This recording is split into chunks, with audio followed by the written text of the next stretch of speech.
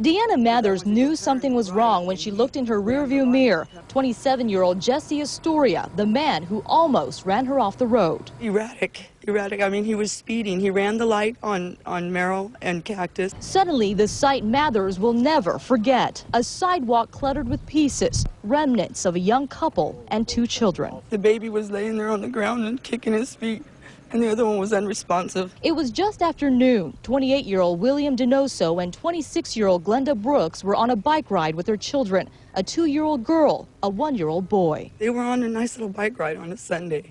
The family was headed southbound on Willow Avenue, Astoria in the opposite direction. Jumped the curb on the east side of the street and collided head-on with a family of 4. The family was taken to 2 separate hospitals. The 2-year-old girl pronounced dead. Mom, dad, and the 1-year-old child are still at the hospital in very serious condition.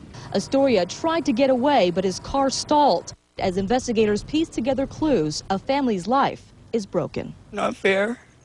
They don't deserve this. Nobody deserves this.